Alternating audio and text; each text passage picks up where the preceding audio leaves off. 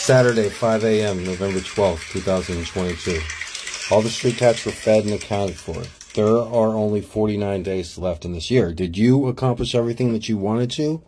Me? I always stop and thank God that I kept a roof over my head and food in both me and the street cats' bellies. I didn't smoke any tobacco or drink any alcohol this year, and that's a good thing.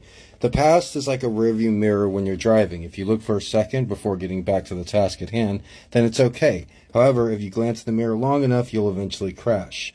Many people look at their old high school yearbook, but with a memory like mine, I can remember any particular day very well. So when I think of November and Thanksgiving and what I was doing this time of year in previous years, I automatically compare the situation to my current one. It's like I'm competing with a younger version of myself.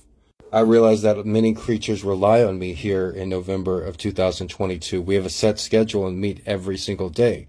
I'd like to have a set schedule with these daily journal entries, and I suppose that I do. The people who listen to me, however, to these monologues are not as patient and reliable as the street cats. The street cats, I can count on being there for me every day, and likewise with them. If you're listening to the sound of my voice right now, can I count on you every day? Are you going to listen to a new monologue, new journal entry from me every single day? Well, I'm easy to find. My name is Gregory Brand, and I encourage you to. Thank you.